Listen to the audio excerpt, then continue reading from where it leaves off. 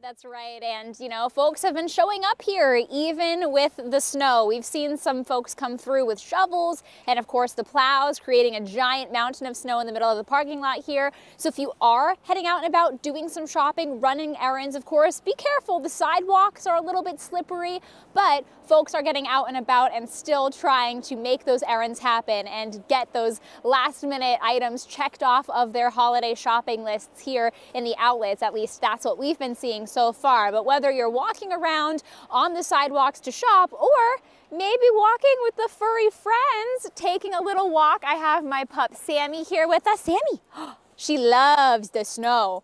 Oh yes, she loves playing in the snow. So whether it is, you know, to just get out and enjoy the festive feel that the snow has brought amongst the holiday shopping season, or if you just have to get out and do your everyday routine, walking the dog, whatever it may be, you know, folks are still getting out and enjoying this wintry weather.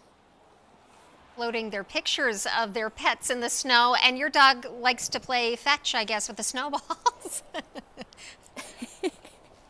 She does, yes. She loves to dig, she loves to catch it, she just loves it all.